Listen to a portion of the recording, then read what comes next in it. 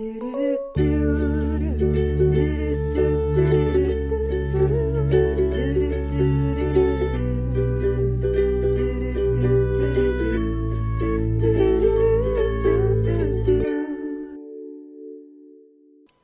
and welcome to today's episode, My Most Memorable Miracles. I wanted to talk about some of the things that have happened recently that made me feel really grateful and really loved, and some of them actually made me feel shocked. For example, not last Saturday, but the Saturday before that, I drove down to Arizona. I guess it was on Friday. So, not last Friday, but the Friday before that, I drove down to Arizona because the next day was the Taylor Swift concert, so I didn't want to drive down on Saturday. And then that following week, Sunday, Monday, Tuesday, Wednesday, we were going to be on a cruise with my family. We got on the cruise around 2 p.m. and had dinner and just kind of hung out. We took a nap. All the teenagers took a nap, you know. It's interesting when you go on a vacation with your family when everyone's older because everyone likes to nap. And when you're younger, people want to do stuff and go play games and constantly be active and stimulating your brain. I don't know if that's right. Just constantly be doing stuff. And the teenagers all just wanted to sleep and nap in the room. And I was one of them, even though I'm not a teenager anymore. Woohoo! Anyway, so that being said, I drove down on Friday and I got there late at like 1:30 a.m. So it was pretty late, but I had worked that morning, and so I wanted to be able to sleep during the day. I didn't want to just go right after I had worked, and I had school. So I worked, went to school, came home, slept, woke up, packed, filled my car up, got food, and left. I made it all the way down there. It's about 400 to 500 miles, just depending on which way you go. Driving by yourself is scary in of itself. I don't love it. I like being alone by myself, but not driving. I can be alone by myself in my room or at work. Driving is hard because you have to be constantly watching the road and constantly active so that you're turning the right way, or you're making sure you're not running into someone, or you're making sure you're stopping if their brake lights come on, and so on. It is fun to be able to listen to podcasts or audiobooks or music because I don't really do that when I'm just at home. I don't know. I'd rather watch a movie or watch a show than listen to an audiobook or a podcast. So I save those specifically for when I'm driving, but being alone driving is hard, especially when you get tired because it's dangerous. I mean, it is so easy to just veer off the side of the road if you're not paying attention, and I know 100% more times than one that angels have taken the wheel, because sometimes you kind of you wake up or you shake your head and you're like, shoot, I don't remember the last 30 seconds. And that happened a few times, but it happened more often on the way back. And then I stopped and I bought an energy drink to stay awake, which I've never had a Monster or anything like that. And so I just ended up buying one of those little 5-hour energy drinks. I'm not doing that again. Because when I drank it, my heart started beating. Well, first of all, I was stupid. And instead of drinking half the bottle like it suggested, which I did at first, 20 minutes in, I'm still falling asleep at the wheel. And I refuse to pull over even though I know I should. I just have such a hard time wasting time. I have such a hard time pulling over and taking a 10-minute nap when I know that's just going to make me more tired. And I can't sit there and sleep for an hour and then drive again. Anyway, I can't do it. And so I bought a little energy drink, and 20 minutes later, after drinking half of it, I was still exhausted. So I decided to drink the other half. Well, an hour later, I was not happy about that decision because my heart was beating really fast. My skin felt really warm, which is said as a side effect because your blood flow increases. And I just felt kind of jittery, and I did not like it. So from now on, I'll probably just buy a soda or something because the 5-hour energy drinks are not the move. Anyway, so back to driving down. I got there around 1:30 a.m. and went to sleep. And the next day, my mom, 2 sisters, and me all went to the Taylor Swift concert. And I ended up parking my car in the driveway. And my dad asked me if he could borrow it to run an errand. And I said, yeah, sure, of course. And so he drove it to run an errand. And while we were at the concert, It was like 5:23. And he calls and he's like, Kyra, I don't know how you got down to Arizona because your right rear tire is in the worst shape I have ever seen a tire before. He explained later that it was bulging, there were wires sticking out, and it was basically to the donut. Like, it was seriously damaged and should have blown. In fact, he ended up pulling up to, I think, a Firestone, but I don't remember exactly where he went. But he sweet-talked the woman into changing the tire and putting a new one on it before they closed at 6, and it was like 5:25. Because she was like, I mean, we could, but he was like, please, we're going to take this on a cruise tomorrow. We need it bright and early. We won't have time to fix the tire. Can you please just replace it? And she was like, okay, I guess we can do that. So anyway, really nice of him to do that. There were several miracles in this event. Several. Not just 1 or 2 or 3, but several. One of them was that I made it down to Arizona. My dad said that wheel was in the worst shape he's ever seen, as in I should not have made it down without that wheel blowing. But it didn't. It was fine. I drove all the way home and I was safe. I did accidentally run off the side of the road, kind of, sort of. It was like still the road, but really bumpy and patchy, but not the road. I don't know. That doesn't make sense probably at all. But there is a reason that happened. There was a police car on the side of the road, and so I thought I was going into the other lane to get out of the way. But apparently there wasn't another lane, so I went off the road. But anyway, I ended up pulling over really quick because my emergency lights went on all of a sudden, and my car started panicking, and so I started freaking out. I called my dad. I was like, Dad, it's doing this, and then suddenly it said I needed an oil change, which made no sense because my little sticker on the top right of my mirror said I still had like 1,500 miles before I need another oil change. And he was like, they probably just didn't reset it. I wouldn't worry about it. And I was like, okay. So I got back on the freeway or the highway or whatever and kept driving. And there you go. I made it home safely. The point of that is, since I went off the road, even more rocky terrain, my tire should have popped and it didn't. It should have blown. And so that was a miracle that I made it all the way home to Arizona. The second miracle was that my dad borrowed my car and noticed, because it's very possible that he could have driven one of the other cars. We have 3 cars. We have a van, a minivan, and then an Elantra, and that is what the kids drive. So my sister drives it. I used to drive it.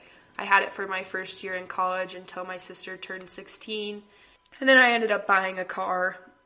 So now I have my own car. After FSY, I did that. But anyway, my point is, he could have taken another car, but he decided to take mine to run an errand real quick, and that's when he noticed. He asked me afterwards, he's like, you must have noticed that the car was not driving good. It was driving awful. And I was like, yeah, I guess I noticed, but I just didn't know. I don't know. That makes me sound so naive and stupid. But I just don't know things about cars. I don't know. And so I just wasn't sure about why it was driving so bumpy. But I just, like I said, I didn't know. And when you know better, you do better. And I didn't know better, so I didn't do great. Anyway, it all worked out because he noticed. He was able to take it somewhere. And that leads us to the next miracle. The next miracle is that they only had one tire. And most people know that when you replace one tire, you want to replace 2 tires. You're replacing one on the back, then you want to replace both of them on the back, or one on the front, then both of them on the front. And even if you can, to replace all 4 of them if, it needs it. But they only had one tire. The lady was like, well, we only have one tire, but there's a place 20 minutes down the road, about 10, 15 miles away that has 2. And my dad's like, this car will not make it another 20 miles, maybe 1. I don't even know if that, it's a miracle I even got here. He was like, just put that tire on, please. And she was like, okay. It was a miracle because my dad figured out that the other tire on the other side still has about 5,000 miles left. And so we would have replaced a tire that didn't need to be replaced. And the tire was not exactly cheap because my dad wanted to make sure to get a good tire. And so basically, because there was only one tire, we saved money, which I'm really, really, really grateful for, since I am saving every penny for my study abroad trip. So there you go. There are 3 miracles right then with this car. Then the 4th miracle related to my car, because of course, my car is where all of the miracles are stemming from, because it's had all these little issues and problems. is that we were driving to California the next day, and my dad was in my car, and my brother was in my car, and then the other kids and my mom was in the van to kind of space out so more people had more room. As I was driving, I kept hearing this really high screeching sound, and it kind of sounded like it was from one of my tires or something, and so I started feeling really panicky. But my dad was asleep, and my brother was also asleep, and so I didn't know what to do. And so as I was driving, I started basically streamlining and praying as hard as I could. Please, Father, please, please, please help me figure out if I should stop or not. I've been taught to make a decision first and then pray about it. And so I said, okay, I'm going to make the decision that everything's okay and I should just keep driving. Please, please, please help me know if this is the right decision. And so I kept sitting there like anxiously waiting and saying, please, please, please help me know. Please help me know. So then nothing happened. And I was like, okay, that means I got to switch my decision. So then I switched my decision and I said, if I need to stop, I'm making the decision to stop within the next however many miles and tell my family that something's wrong. Please help me know if that's the right decision. So I kept sitting there and sitting there. And then, I don't know, part of me was just like, you didn't wait long enough. And so then I switched decisions again, because in reality, I really didn't want to stop. So maybe I never actually did decide to stop. But I said I was going to.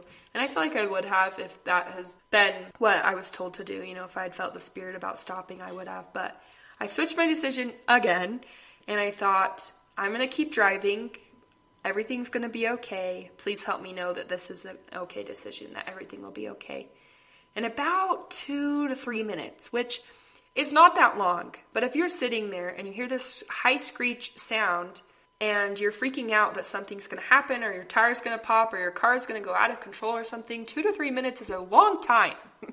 So much can happen in 2 to 3 minutes. But 2 to 3 minutes later, I finally felt that sweet peace of, this is the right decision, you can keep driving.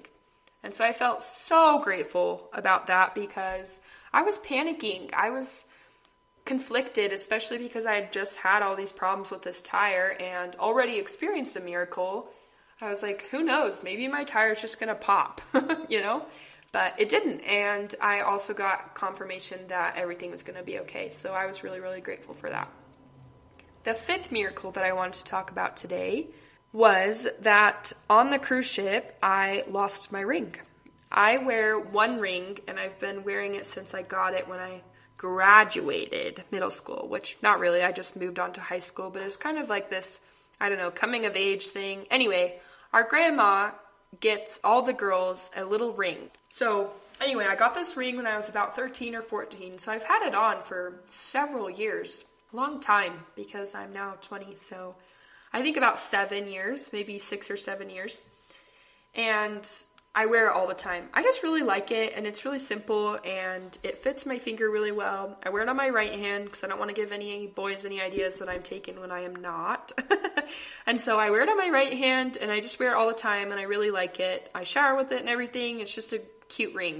It doesn't have like a jewel at the top that can fall out or get damaged or something, so it's okay to wear. Anyway, I woke up one morning, got dressed, got ready, and was out in the hall waiting for some of my family to come out to go up to breakfast. And I think I have a nervous habit because I oftentimes will use my thumb and I'll kind of like rub over my finger where the ring is. And I think it's a nervous habit or something, but I do it a lot. And I didn't realize that I did it a lot until I'm not wearing my ring. And then I'm like, oh shoot, I actually do that a lot because I'm like, wait, where's my ring?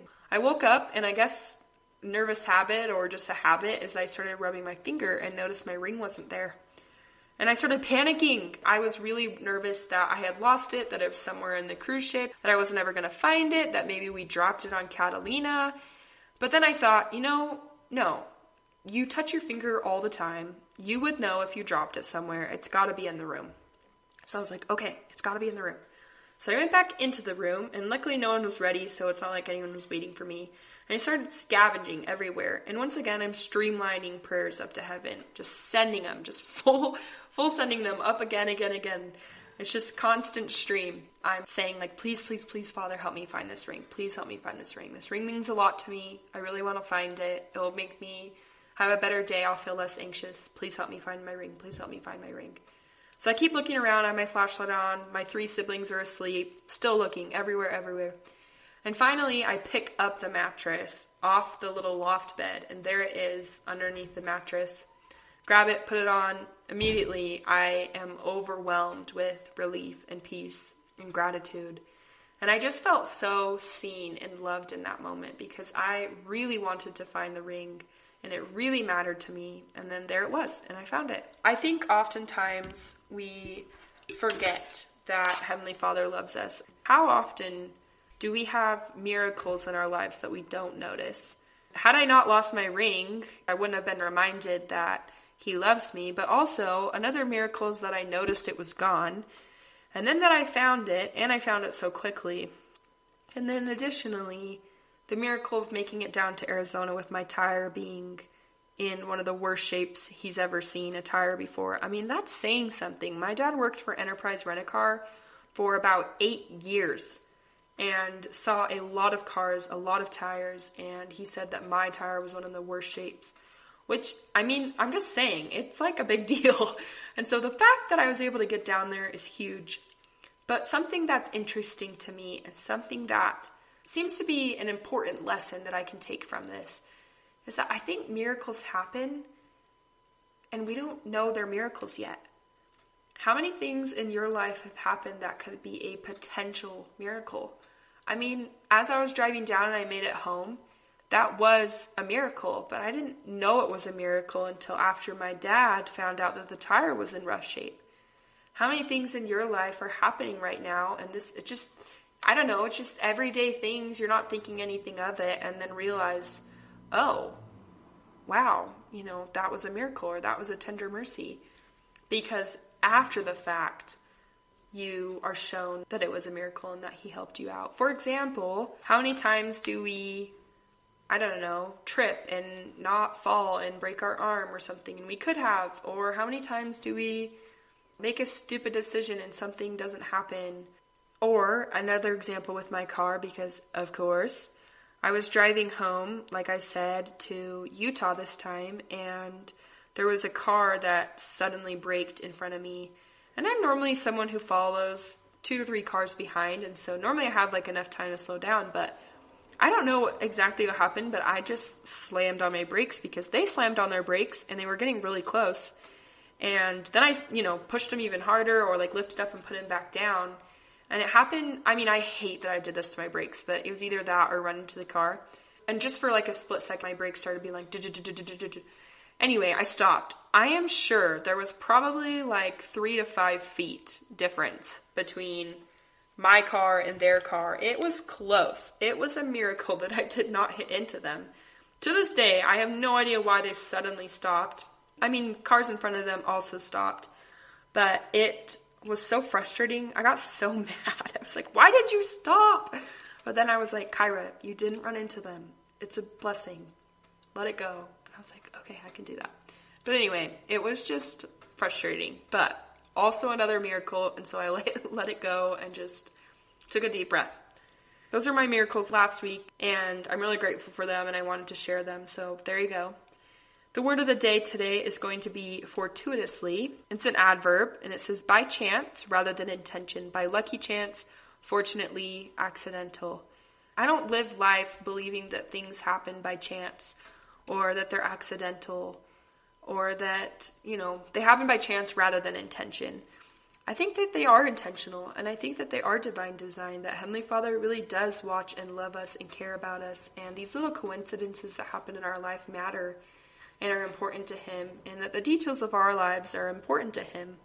Fortuitously, an adverb. I don't want to live my life fortuitously noticing or seeing things in a light. Maybe a fortuitous light, would that work? I always laugh when I try to use these words in a sentence because I think I do not use them correctly. I just full send and hope it works. But it's going to be funny when one of you is going to be like, that was not right at all. But anyway, the word's fortuitously, and it's an adverb. And it means by chance rather than intention, fortunately or accidental. I'm glad that I didn't get in an accident. I'm glad the Heavenly Father was by my side. I'm grateful that I was able to find my ring. I'm grateful that my tire didn't blow. And I'm grateful that my dad noticed before we left on a cruise. Overall, I am super, super grateful. And I feel extremely blessed to have been protected and safe. I just remembered there was one more there was one more tiny little miracle that I didn't know was a miracle until after, but as I was driving down to Arizona and right before that I had started my big long trip, I felt the Spirit say, "You're going to be safe on the way home." And I felt so grateful, and I didn't think anything of it, mostly because I've been praying a lot lately and asking for safety and just support and knowing things are going to be okay. And I've been really blessed in feeling a Spirit and knowing that things are going to be okay. As a family, we have a tradition to pray before we go on a trip. And so I prayed and asked for safety on my way down, and I felt, "You're going to be safe." And so I was super grateful about that and didn't think anything of it. And now I look back and I'm like, wow, I was told I was going to be safe, and I was safe. He kept his promise. He kept his word. And I know that he always keeps his word. Quote of the day. I am going to share a few because these look good. By Jean de la... Oh, shoot. I'm going to butcher this last name. Jean de la Bruyere. I'm going to say that so wrong. He said, or she said, this is embarrassing. I don't know. They said, "Out of difficulties grow miracles." And then another one said, "Miracles come because you believe." I like that one. Miracles come because you believe. I also think that miracles happen every day and we just don't notice them.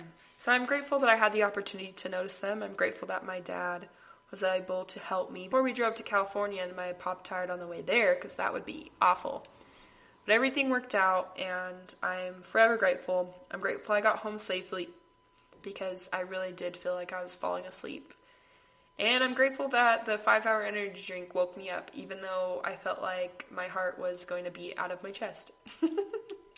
At the end of the day, I just feel really grateful, and I'm grateful that I'm still here, and I'm grateful that my heart's still beating, and that we had a good time at the cruise, and I was able to find my ring, and really grateful. So my invitation to you is to look for the miracles in your life. Look for the potential miracles in your life, because God is not someone who does things by chance or helps people be lucky.